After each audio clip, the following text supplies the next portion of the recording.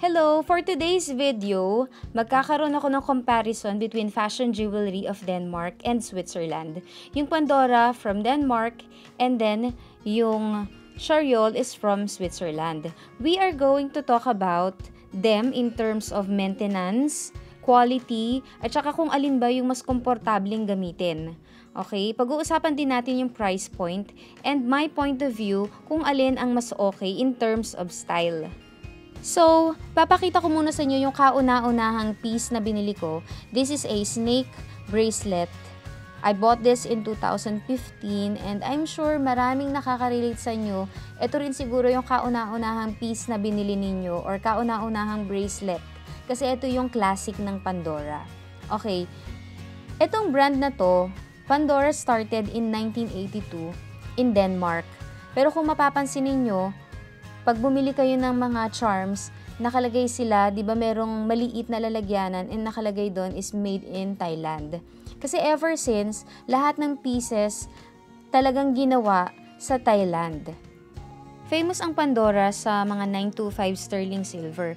Pero meron na din silang mga two-tone, katulad nito, yung clasp niyan, 14K gold, tapos yung gitna merong cubic zirconia.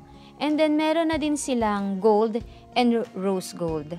Sobrang dali lang i-maintain ng 925 sterling silver kasi pwedeng punasan lang sila o kaya linisan gamit yung warm water. Isasoak nyo doon sa warm water for example, mga 5 minutes, ganon. And then, pag malambot na yung dirt, gagamitan nyo ng hand soap o kaya dishwashing liquid, babrushin yun, and then papatuyuin gamit yung cloth. Yun na, malinis na siya. Ganun lang kasimple yung pag-maintain sa kanya. Pagdating sa quality at saka craftsmanship, talagang para sa akin, okay na okay ang Pandora. Yung mga charms nila, cute talaga, and nagsisimbolize ng mga celebrations in life, at saka yung something na magre-remind sa'yo of your memories in the past. Parang every time na nakikita ko kasi yung mga charms ko, lahat sila merong nire-represent na memory sa akin na masarap i-cherish. So, talagang sa akin, gandang-ganda ako sa mga charms nila. Pagdating naman sa style, gusto ko yung style na personalize yung dating. Yung walang kaparehong look ng ibang bracelet, although pareho kayo ng charms, kasi nasa pagmi-mix and match ng mga pieces sa bracelet. So, ang nangyayari, yung bracelet, nagre-represent siya ng mood and personality. So, ayan, ito yung mga ginagamit ko daily, especially sa work. Ayan. Hindi na ako nag-gold, silver na lang. Kasi alam nyo yung work ko, nilalakad ko lang, sobrang lapit lang sa bahay. So, okay na sa akin to, komportable ako dito. So, yung next brand naman na pag-uusapan natin is Charriol. This one is from Switzerland. And this brand is founded by a French entrepreneur, Philippe Charriol, in 1983. So, how to tell if a Charriol piece is original? Meron siyang emblem na letter C sa bawat dulo. Ayan, katulad niyan, oh. Kahit sa ring, meron siyang emblem na letter C. Okay, so, yung Charriol, kung mapapansin nyo, mga cables lang siya. Pero, 31/6L stainless steel and titanium alloy yung materials na ginamit dito.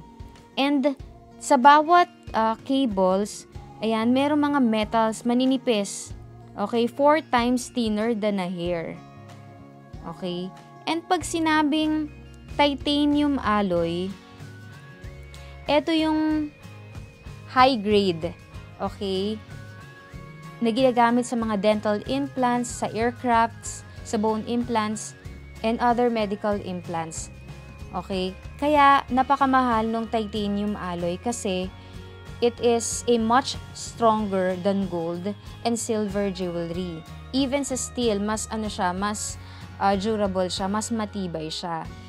And, napakagaan niya kaya mas komportable siyang gamitin. Katulad nito, ayan, makapal siya, pero magaan siya, as in, napakagaan niya. Compare sa Pandora na isang Pandora pero full siya ng charms. i-compare natin dito, sobrang gaan nung Charriol. Yung Pandora, yun lang yung parang medyo may discomfort sa akin, para sa akin. Kasi once na yung bangle or bracelet, full na siya ng charms, talagang mabigat siya sa braso. Whereas yung Charriol, hindi.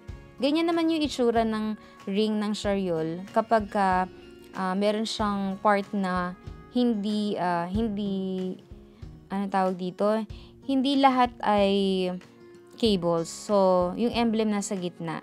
Ito naman, pagka cable lang siya, yung emblem niya nandun sa mga ends. Okay? So, yung mga cables nitong Charriol is hypoallergenic and resistant to heat and corrosion. Napakatibay. Kung pag-uusapan natin yung maintenance, less maintenance yung Charriol. Never ko pang nilinis yan for 2 years or 3 years, I guess. Hindi ko pa nililinis yan. Ever. And hindi siya nagmumukhang luma compared sa 925 na silver. So, ayan. Pag sabay-sabay sila sinuot, mabigat. Mabigat. Lalo na kung full yung bangle or bracelet ng charms, mabigat talaga ang 925 sterling silver.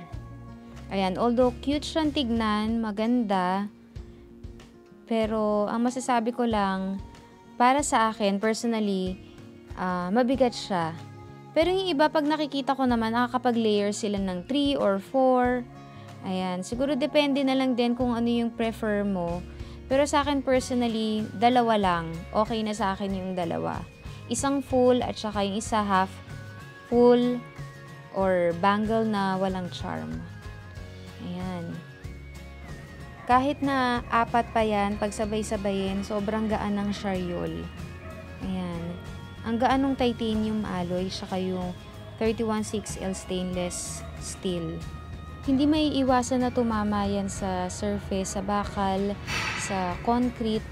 Pero pag titanium alloy, hindi siya basta-basta nagkakaroon ng mga scratches.